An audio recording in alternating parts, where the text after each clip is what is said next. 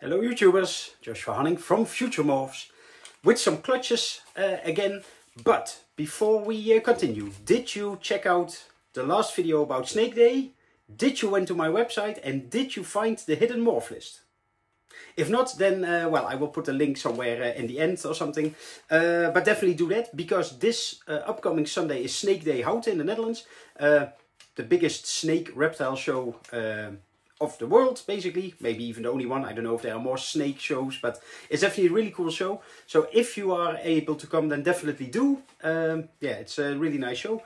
And of course, I will be there as well with a lot of babies and some adults and some extra actions, but you have to watch the other videos for that. There's a Dutch version and an English version of that, so go and watch it. For now, we have 3 clutches in one video, because it's not that many. There's, for instance, just one baby of clutch 124, from a palmetto butter to a hypo lavender.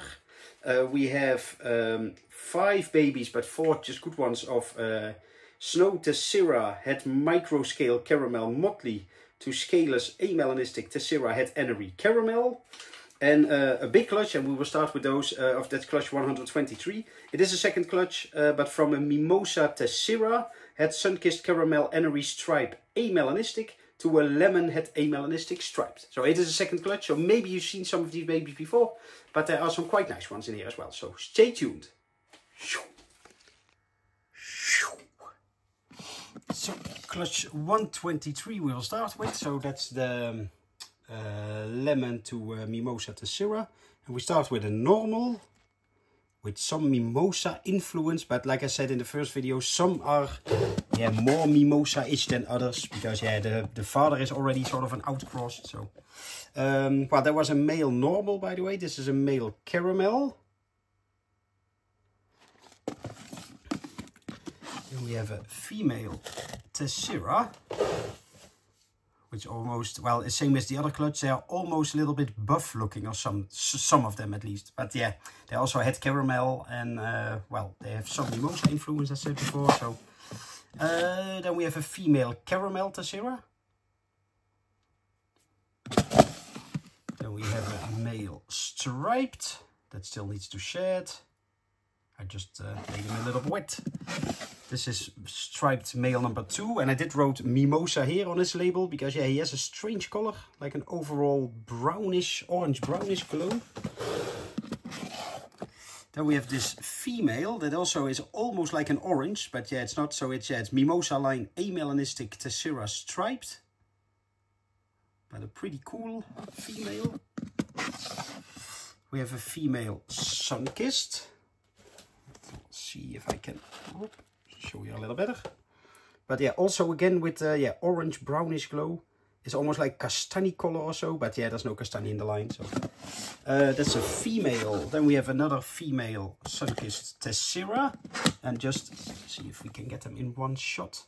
So yeah, this is sort of like a normal colored sun-kissed. It is tessera, of course, and this is the mimosa version. So it definitely does something in the first generation.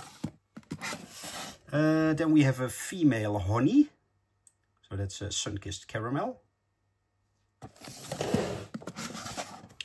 We have a female inferno tessera. So that's amelanistic sun-kissed. That's inferno together. Plus tessera. It's also really nice and an orange look. We have a male honey tessera. And the last one is a sun-kissed striped female. So yeah, sun-kissed and striped always gives a pattern like this, like almost a sunspot pattern, they used to call it. Oh well, she has had hypo, had caramel, of course, so could be a nice female. Then clutch 124. This is the only baby that hatched out, yeah, basically as it should be. There was one other baby, but they had a slight kink, so there was a lavender, unfortunately. But this is clutch 124, female hypo, het palmetto, lavender, caramel, amelanistic. So a little bit of a lonely female. And then we have clutch 119. With 4 good babies and 1 small one, but I will show you the small one because it looks cool. But So this is female amelanistic tessera, maybe super tessera, het scalus enery, and pos het caramel. Then we have a female butter tessera, maybe super tessera, het scalus enery.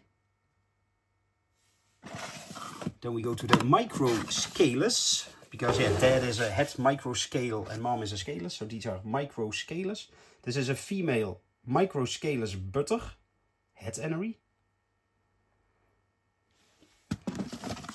We have a male, quite powerful breeder. So he's a micro scalus butter, super tessera or super tessera, het enery. So yeah, if you want to go more towards the butter side, it's okay. If you want to go to the snow side, you can do it. And yeah, he's quite powerful. And the last one is a female, but yeah, like I said, she's pretty small. So it's a female microscalus snow, tessera or super tessera, and she is either home caramel or pos het caramel. But she won't be on the morph list yet because yeah, she's just too tiny. So usually the experience is with the small babies that they just feed well. They just did not absorb all their yolk. So if she starts feeding, then usually after 4, 5, 6 meals, you can see them really gaining some mass and they are ready to go. But at the moment, I don't want to sell her. So she won't be on the list. The others will be on the list. So check them out now. And check the video here from Snake Day.